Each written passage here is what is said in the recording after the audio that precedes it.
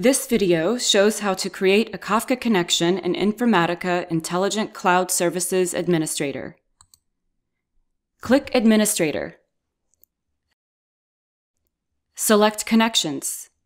The list of available connections appears on the Connections page. Click New Connection. Enter a unique name for the connection.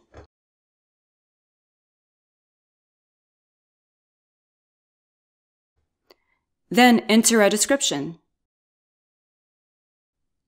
Select the connection type, Kafka. Configure the connection properties. Select the runtime environment. In this example, we select an agent group. The agent group contains several secure agents. An available active agent is picked from the list. Enter the Kafka brokers. Use a comma to separate multiple entries. You can enter other details based on your requirements. Save the connection. To verify that the connector properties are correct, click Test Connection.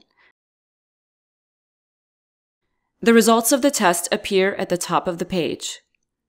Repeat these steps to create more connections.